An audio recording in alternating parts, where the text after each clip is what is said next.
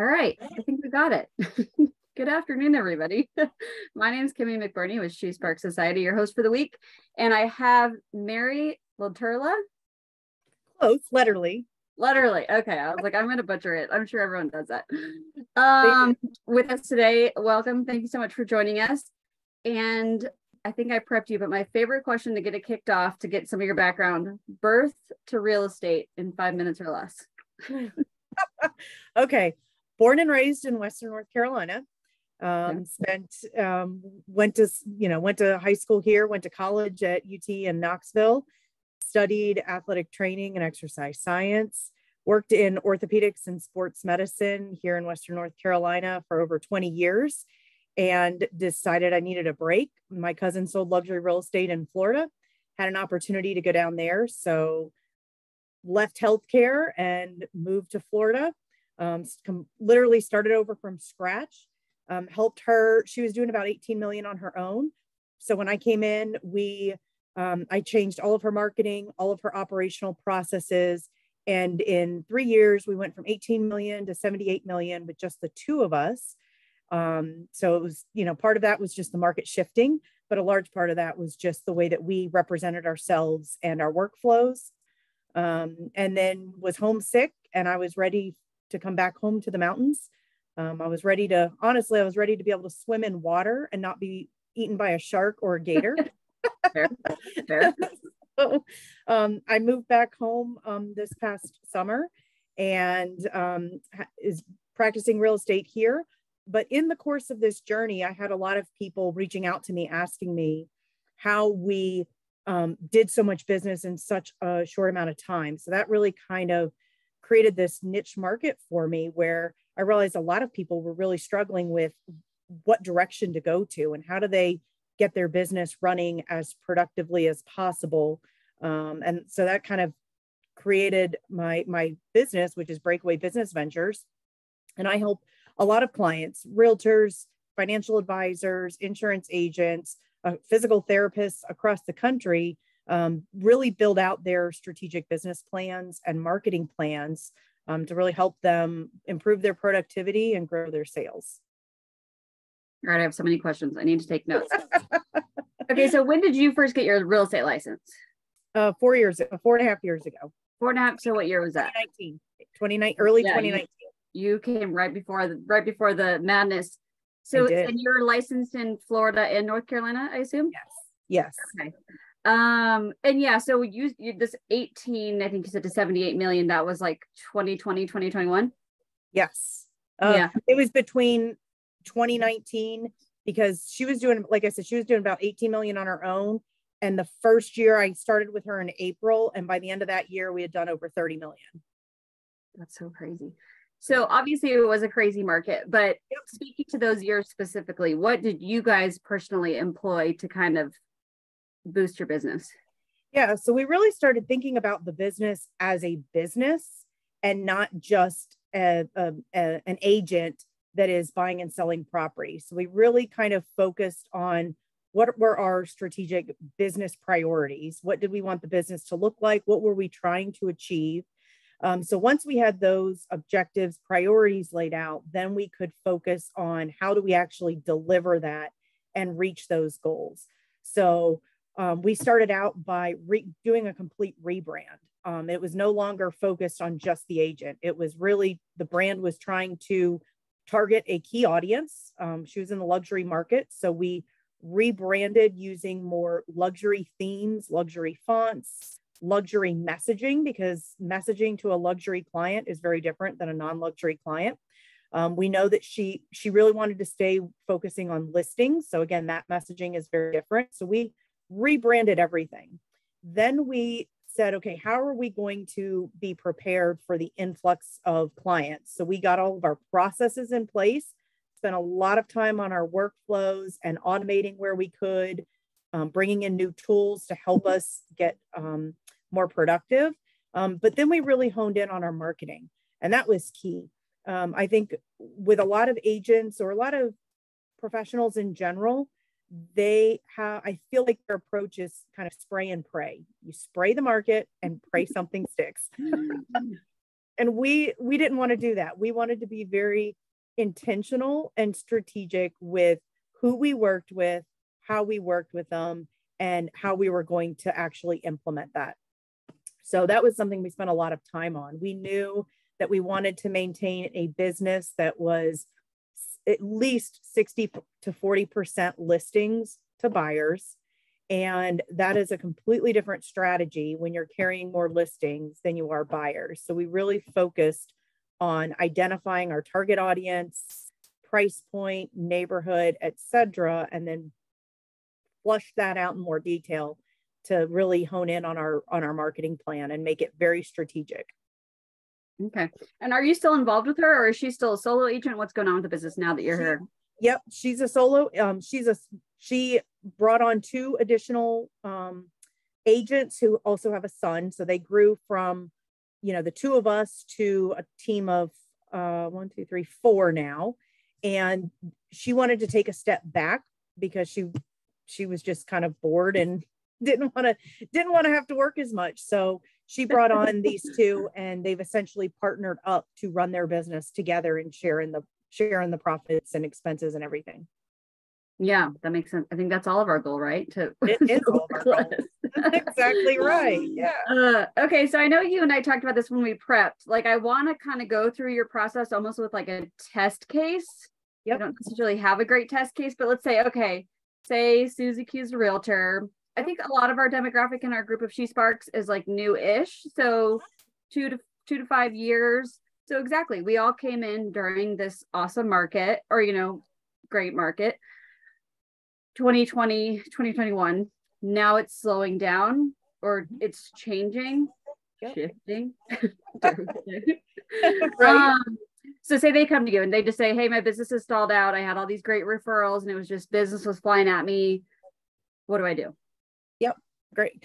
Good question. It's a question a lot of people are facing, and I think that's where the very first thing you have to do is figure out, what do you want your business to look like? And I can even say, take a step back and look at your business and say, are you even set up as a business? Are you running yourself as a business? I think a lot of agents just go into it and they don't set themselves up as an LLC. They don't get they're not being taxed as an S corp.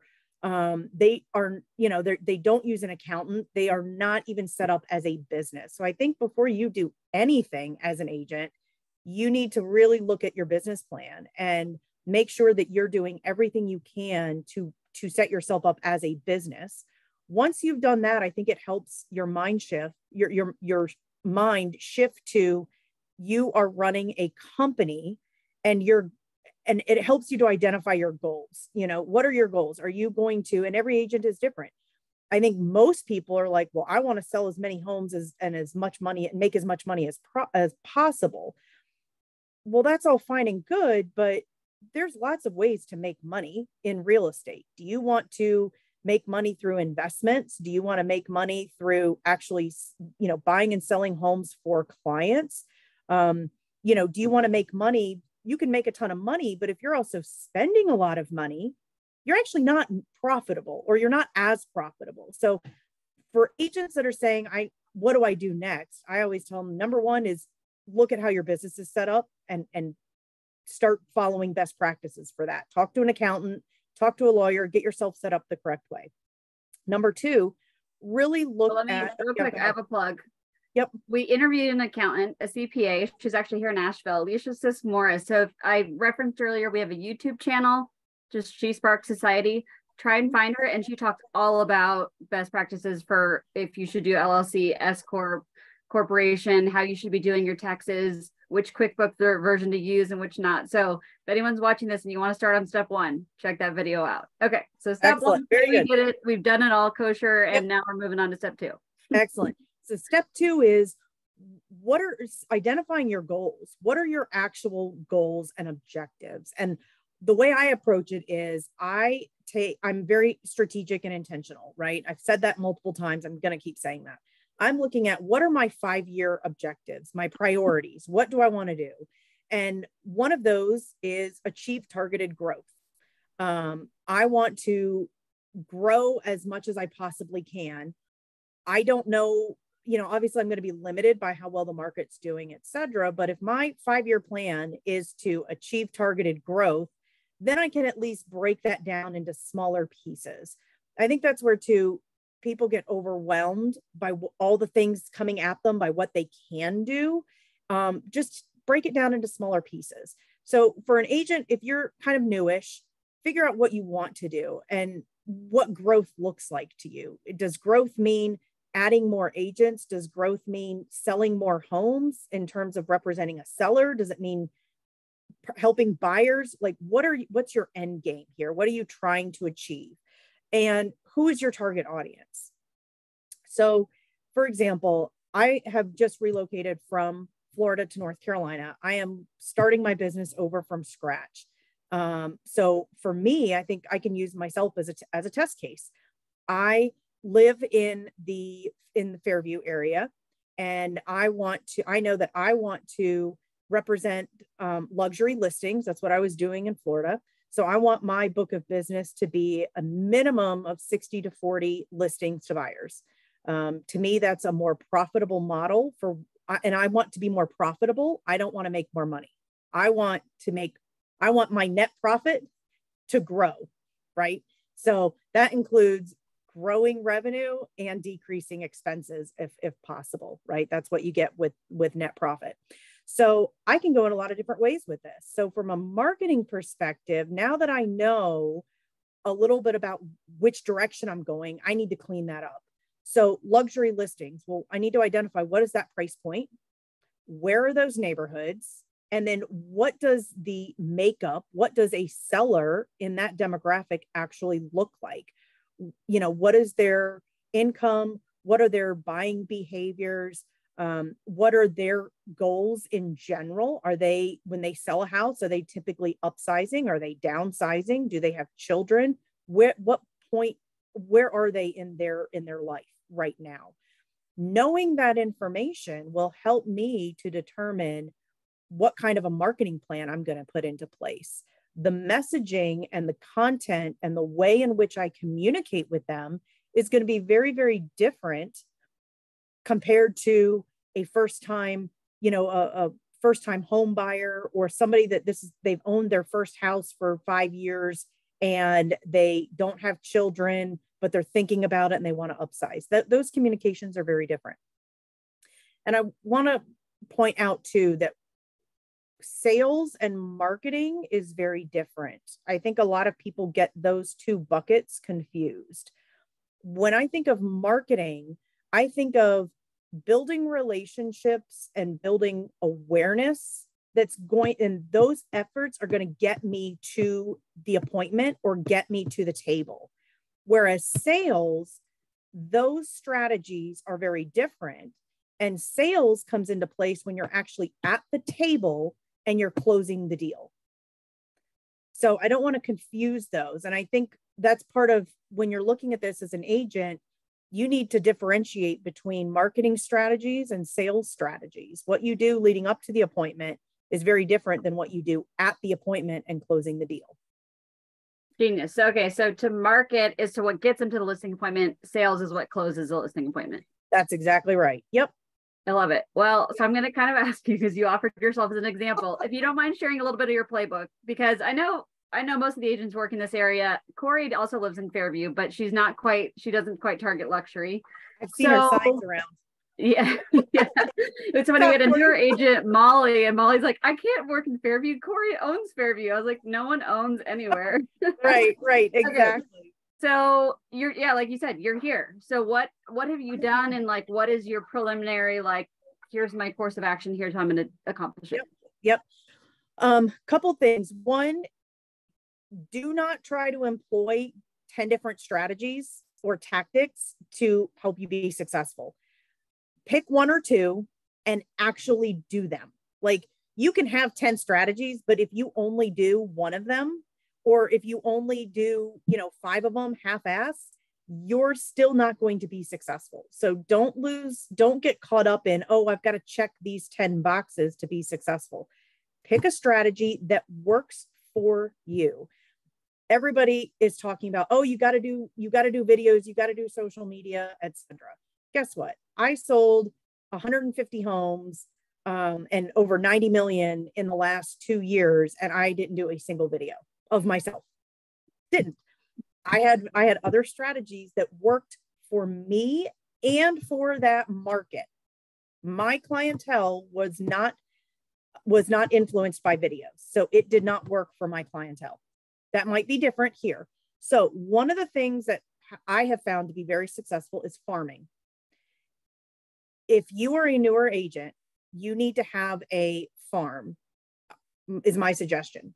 So when you're looking at farming, is basically targeting a neighborhood or neighborhoods or properties and consistently building brand awareness and relationships with the people that live and work in those neighborhoods.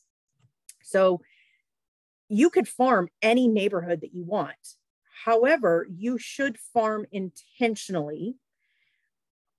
The industry standard for real estate, if you're going after a farm, is to find a farm with a minimum of a 6% turnover ratio, meaning at least 6% of the homes in that farm are selling every year.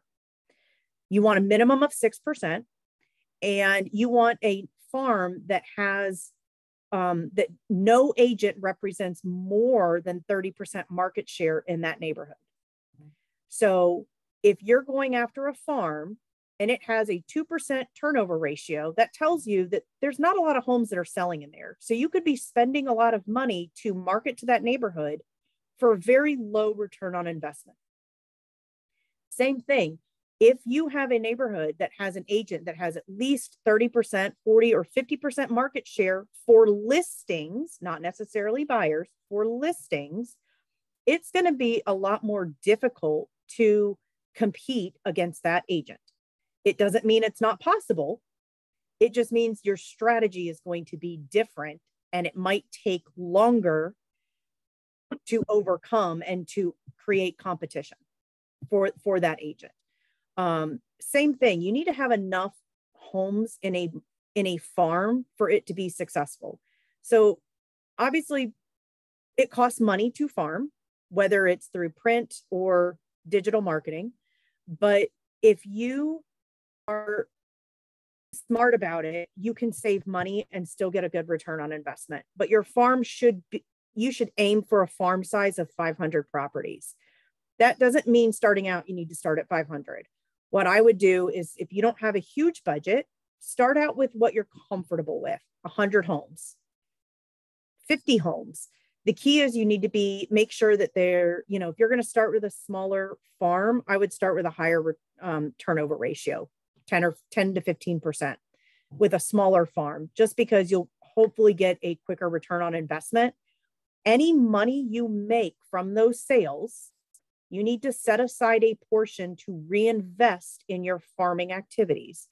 I think a lot of agents fail to do that. They get revenue, they get these commission checks, and it goes straight into their pocket. And if they're smart, they'll keep out 25% for taxes.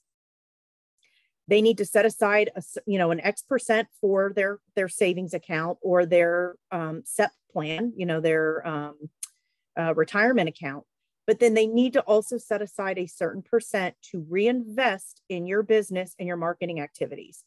If you've got a budget to support 50 homes, that first commission check, you need to set aside enough to do another 50 homes and grow your farm to the point that you've got about 500 properties that you're marketing to.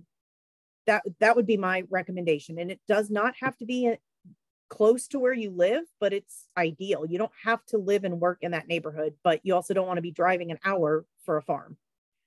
But this is genius. By the way, if you want Corey's address, I'll DM you it, because she's got that neighborhood locked down. You'd probably find that she's worked really, really, really, really hard for it. So sure. This is genius, because I think, people go after shiny objects and they just send out postcards once, and I love that and I want to harp on it, that you said pick one thing. Yep. And I think farming is really smart, but yeah, exactly. YouTube, great. Events, great. Farming, great. But pick one thing. It's so easy to be like, I'm going to employ 10 things because I have no idea what's going to work. So I love it.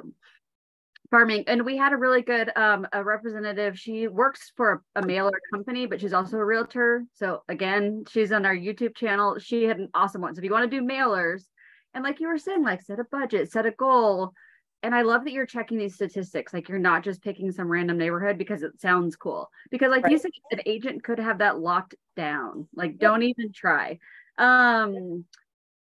So you also want to go after the low-hanging fruit. It doesn't mean you can't go after that neighborhood, but if there's another neighborhood that's easier to get market share in, do that first. Yeah.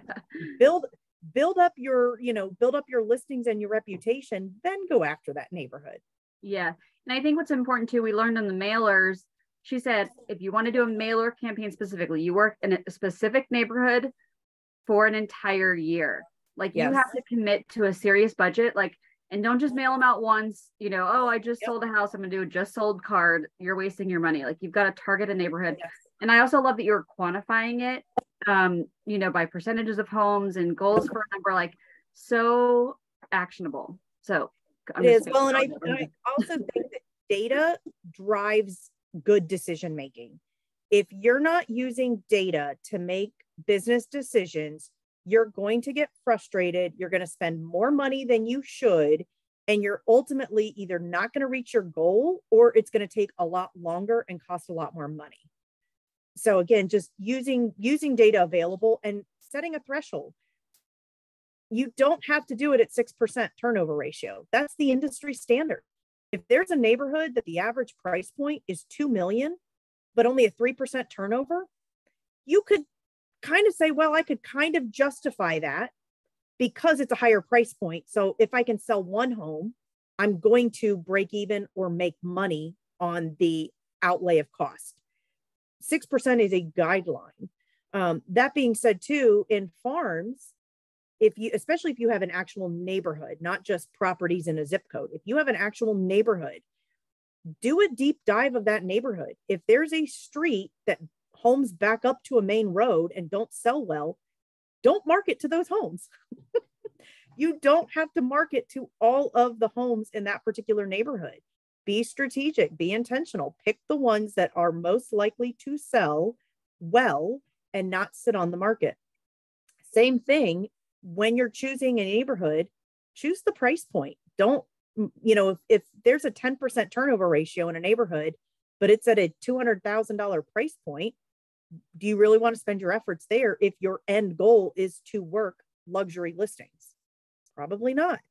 That's not the best use of your money or your time. When it comes to marketing, though, if you've identified a farm, you can market to them in several different ways. You don't have to just do print mailers. You could do a social media campaign, whether it's, paid advertisements, you can do videos, you can target those neighborhoods, those zip codes, those properties via a social media campaign. You can do a combination of that. Instead of, your goal is to get in front of those people at least once a month minimum. And you can do that especially if your budget is not a big budget. You could do print mailers once every 2 to 3 months and digital advertisements on a, two times a month or once a month in between, so that you're still targeting them. You're just targeting them in a different way. Same thing. If you've got a farm, if you live in that neighborhood or close by, consider other ways that don't cost money to target them. Get with your local lender and maybe host a community event in the local community center and talk to that, just invite everybody, send out an invite everybody and talk about, different loan products that are available, or, what it's like to refinance. Provide something of value and invite them to an in-person event. That might be a different way to target them. But you're still targeting that farm. At the end of the day, you're targeting the same group of people in a different way. Yeah, I feel like people are so afraid to do that, like a particular neighborhood, because they feel like they pigeonhole themselves. But like you said, I mean, it's such a concentrated effort, like it's going to pay off. So yeah, I like your suggestions. And just to kind of reiterate, so like you said, mailers, obviously that's pretty self-explanatory. Facebook groups, like you said, are free, especially if it's you know, Oakwood Farms or whatever, you know, like an actual neighborhood or a subdivision, like you can use that. I know a lot of people do that starting out because it's free. Facebook groups are free and they're a literal gold mine. Yeah, so let's brainstorm. What other, I mean, and then from Facebook, you can do targeted ads, stuff like that. I mean, door knocking, if it's, especially if you're only starting out with 50 houses, like door knocking is pretty successful. Yep. So, yeah, I mean, I guess you could probably get the phone numbers too and cold call. Any other farming strategies that come to mind? I like the Facebook group one, or just community group idea. I play ice hockey. So one of the things that I've done is I manage and created the Facebook groups for the local ice hockey organizations here. And I don't talk real estate. I talk about ice hockey, and I try to build the community and recruit people to come and play. And I, share schedules. If somebody posts, hey, I've got equipment for sale, I am sharing that information. I don't talk real estate. However, when somebody has a real estate question, they know who to call because they've already been interacting with me and they know I'm not going to pitch them. A lot of people, everybody knows a real estate agent or five, and you don't, or 100, you don't want the reputation of just being so on and salesy that they don't call you. So you want to create value by showing people that you are a pillar in that community and that you're driving value and collaboration and bringing people together in a meaningful way. So I really do like the Facebook groups. If you play sports, I think that's another great way. I play pickleball. I have just started a pickleball, like learn to play group, and it's already grown in just 2 weeks. We've already got 30 members. It doesn't, again, it's just I go out there and I'm going to be on the courts anyway. So if you can create a farm through activities that you're already doing, it doesn't have to be like when I think of farm, I don't just think of a neighborhood. I think of it as a group of people with similar features, interests, etc. And that's what you're farming it, right? You're adding water, sprinkling some, fertilizer, etc., in hopes that it's going to grow and produce something, even if it's a referral or word of mouth, just, supporting you. Yeah, I love that. Again, we had someone on, Robin Mann. She's in the EXP. She's out of Charlotte, but the sentiment was, if you don't love lead generation, you're doing it wrong. So exactly, like use what you're already doing because it's going to come across. Like, don't start a gardening group if you hate gardening, but exactly, you're already doing these things, so exactly. I also know a group of women in our group that have organizational based, or, someone has a, paddling group, and someone, like you said, pickleball and ice hockey. So you specifically, for example, so you're going to target luxury listings, but then you're also going to focus on your sphere, I guess, because you're already doing ice hockey, stuff like that. Yeah. And that's where too, I think the other component of farming is your database. We always talk and hear about work your database, work your database, work your database. It is the lowest hanging fruit. And yet I think that it is the least leveraged tool that agents use. And I don't know if it's because the technology can just be overwhelming, or if they just truly don't understand how to really work that database. So number one, if you don't have a CRM, you need one. And if you do have one, you need to use it. Every person that you encounter, you need to put their information into your CRM. You need to add tags that will help you to identify a particular behavior or feature of that person. What I mean is, I have all of the guys I've ever played hockey with are in my database, and their spouses. I've got all of their kids' names. If they're a football fan, or if they are, if they have a particular hockey team that they follow, I give them a tag for that particular sports team. And that way, when their team is playing my team, I can shoot them a quick text message. And, even if it's just bullshitting, I can just say, hey man, are you watching the game tonight? Your team is playing my team. It has nothing to do with real estate. but it is a way for me to continue to stay top of mind and in front of that person. Tags can be used for a variety of things in your CRM. You can get really, really specific. I don't recommend getting too terribly specific, because sometimes too many tags almost creates analysis paralysis. So you need to have a systematic way of organizing and defining your tags so that they're consistent. If, for example, again, going to hockey, if I just put a tag NHL or just hockey, I'm not going to know which sports teams are their favorite. Mm-hmm. But if I put the actual sports team in there, it's going to help me pull a list of every time, the Flyers, the Hurricanes play the Penguins. I'm going to know which of those people I need to call. On the flip side, if you get too specific and say this is a $300,000 buyer, you're pigeonholing them into $300,000 price point. If you're trying to create a mailing piece and target buyers that are looking at 400,000 and above, you've eliminated them completely. Not necessarily something you want to do. But you definitely need a CRM. You need to get every single person in there and get it as filled out as you possibly can. Once you've got your contacts in your database, then you really need to identify what stage in their life cycle they're in. So a lot of times CRMs are looking at, are they a lead? Have you had any contact with them? What is their relationship to you? And then where are they in the buying process? Let's say they're not buying. Let's say they're not selling, but they're just somebody, they are a prospect because they have the potential to do business with you.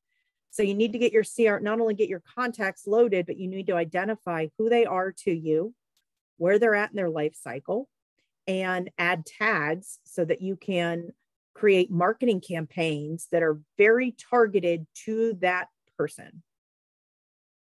Okay. I feel like, so step one, identify what you want to do, employ your tactics, and then, so get your contact input in your CRM. Okay, you get that done. Do you have systematic follow-up? What's your favorite method of follow-up? Like, how do you recommend they go about, okay, you're doing your active prospecting, but then here's what you need to be do to nurture? Yeah. So I have all of my contacts broken down into communication tags. So if it's somebody that's hot to trot, they are ready to pull the trigger. They're going to buy or sell within the next 60 days, 30 days to 60 days. They're on a completely different marketing campaign than somebody that's looking to buy or sell in the next 12 months. So I have in my CRM, I have them tagged with the communication level, A, B, or C. A means that I am following up with them regularly. I do not put a timeline on that, but once a week, I'm getting a trigger saying, hey, you need to check in with them. That gives me the flexibility to check in with them by phone, text message, or email, depending on their preferred communication, and depends on how I last communicated with them. So if the week before I talked to them via text message only, this week it might be a phone call. And I'm going to look back at my notes that I took and say, okay, last week I sent them a property that I thought they might like, and I haven't heard from them. And I've reached out to them twice. I've not heard anything, but I see that they've opened it. So this time it's going to be a phone call. Hey, John, I saw you looked at this property. What are you thinking? What did you like? What did you not like? Where are we in this process? And then based on that conversation, I'm going to, he's already set up on a marketing campaign because all of my contacts are on some sort of a drip campaign. He is going to be on if he's looking to buy, he is on a hot to trot buyer campaign, which means he is going to be getting emails with market lending updates from my local lender. He's getting, what the new rates are. He's on a buyer search, and he's getting emails from me that have different snippets of information on what the buying process looks like. Hey, don't forget, here's a couple of inspectors when we get to that point. You know, don't forget, you're going to need a septic inspection. Why is a septic inspection important? It's value add content all around the buying process. And it's not a lot. It's a piece of content once a week. So did you craft all these marketing campaigns yourself? And like, how much time did you dedicate to it, or what are good resources for doing those? So I am very controlling, and I like to know exactly what information is going out and when. So it was really a combination. One, I called my lender and asked them if they had any kind of a program, a drip campaign program that had content regularly. And they did. So I got permission, and they send me stuff on a regular basis. And then I add it to the drip campaign that's relevant. So I'm not recreating that content. All I'm doing is copying it and putting it into my drip campaign. And then I created my own content that is branded to me and can be used. There's no time limit on it. So for example, mortgage rates change all the time. So that is information that has to change all the time. But the purpose of a septic inspection, the purpose of a well inspection, that doesn't change. Who you use may change, but why you're doing it, what you're looking for doesn't necessarily change. So I added those pieces, and I either created that content, or I went out to my vendors who provide those services and said, hey, what marketing are you doing to communicate this? And can I have it? And I would just copy and paste. And if there were holes, I created it on my own, or I went out and sourced it from the North Carolina Realtor Association or NAR or, other industry professions that have information that's similar to that. And I tweaked it. So it's a combination. I spent a lot of time though on building my marketing campaigns. Some brokerages offer marketing campaigns, but I feel like they are very generic. And you know what? There's nothing wrong with using those, especially just to get started. At the end of the day, take a step. Just get it started. Done is better than perfect. It's one of my favorite. Like put the auto drip on and then carve out some time to work on it. That's exactly right. And that's exactly what I did. I got the auto drip turned on. And then when I had a slow season, because I feel like we all have slow seasons, when you have downtime, you set time out and you go back in and you tweak it and make it a little bit better. There's nothing wrong with doing that. At the end of the day, just take the first step and do something. Yeah. Totally. Okay. Well, so then, I mean, is there a next step? I feel like the next step, maybe it's subjective because obviously it depends on your feedback and whatnot, but what else are we missing in like the core package of realtor success, marketing and sales and whatnot? Yeah. I think as agents, your goal is focus more in the beginning on marketing and less on sales. You can't, again, marketing is building brand awareness and relationships to get you to the table. Sales is once you're at the table, closing the deal.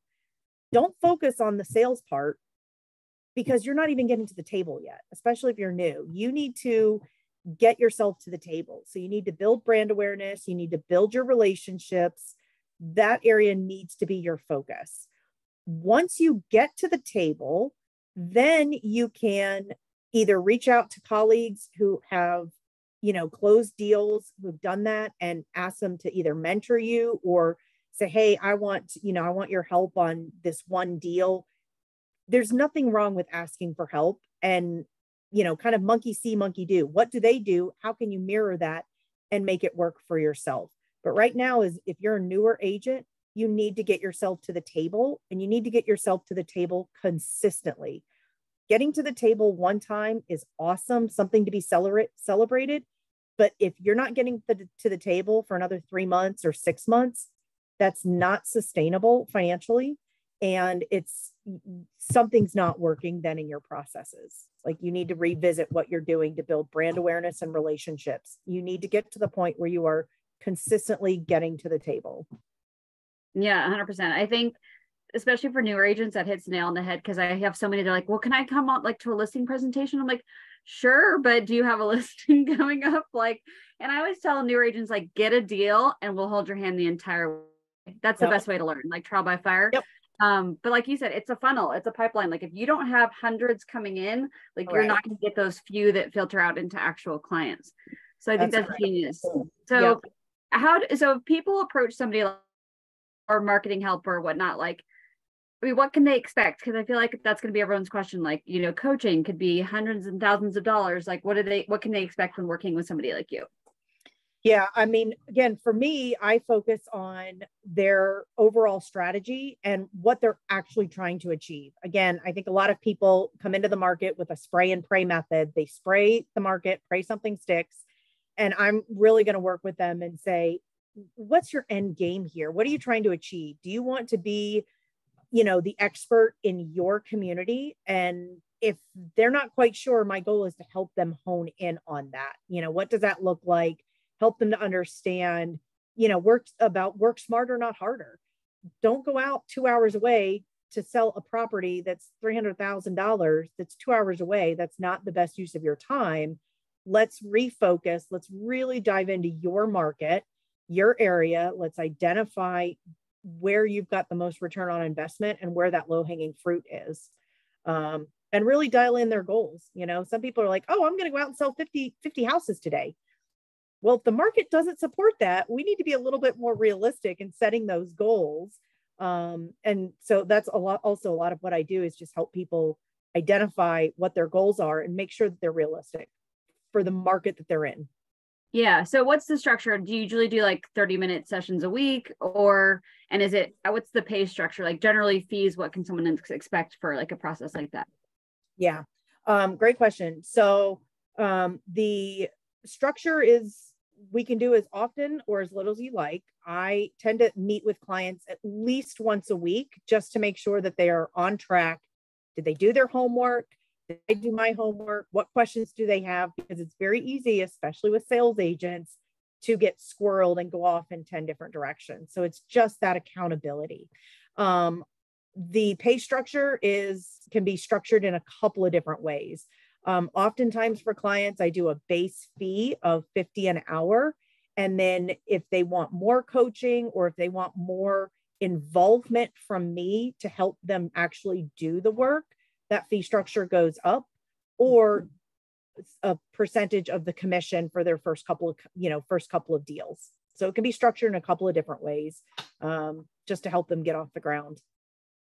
So you'll do like paid at close coaching essentially? I will. Yeah. I don't think I've ever, I mean, I'm sure it exists, but I don't think I've ever heard of that. That's awesome. Especially for newer agents. That's incredible. Yeah. But, It helps because one, I like teaching and helping others. But I also understand too, it's a lot of money to really truly get started as a real estate agent. And I think a lot of people don't understand coming into real estate, it can be expensive to get started between MLS fees, your brokerage fees, once you do get listings, you're going to have, you've got to have a bucket for your listing photos, your signs, all of your marketing materials, your lock boxes, etc. And if you're a buyer's agent, you can be running all over Kingdom Come, spending money on gas and your time, etc. And you may never see a dime. So I understand it can be difficult to get started. Yeah, that's awesome. So anything we're forgetting, anything that stands out in your mind that you want agents in our demographic to know, implement? Yeah. I think you've said a lot, so you don't have to say anything more, but I think the big thing is to try to cut through the noise and don't get sidetracked by all the shiny things. Just like we tell clients when they're like, well, can I do this? Or I'm not going to pay for that. What do? You tell them, let's go back and look at the contract. What does it say in the contract that you're responsible for, that the other party's responsible for? And I would say that in your own business, if you don't have a business plan, that's where you start. So that when things do come up, those shiny objects do come up, before you go forward, you say, how is this going to reach my goal? How is this going to get me new listings that are, with an average price point of 400,000 within a 30-mile radius of me? If you can't answer how that's going to happen, then don't do it. Don't do anything, don't not do anything. You need something, but don't get distracted by all the shiny objects coming down the pipeline. Yeah. I love it. Well, I like to keep it just under an hour, so we're right on time. How can people get in touch with you? Easy. They can either call me, text me, or shoot me an email. All three are really easy. Do you want me to give my phone number or just, okay. My phone number is 828-230-0329. And my email address is Maryhelen, MARYHELEN.Letterly. That's letter with an LE on the end at exprealty.com. Awesome. And then also, if you're on this video or watching it, you're probably in Shoe Sparks. Mary is also now in the group, so you can find her on Facebook as well. But thank you so much for your time. This was incredibly helpful. And I can't wait to have you be part of our community. Awesome. Thank you so much. I appreciate it. Yeah. Have a good day. Thanks. Bye.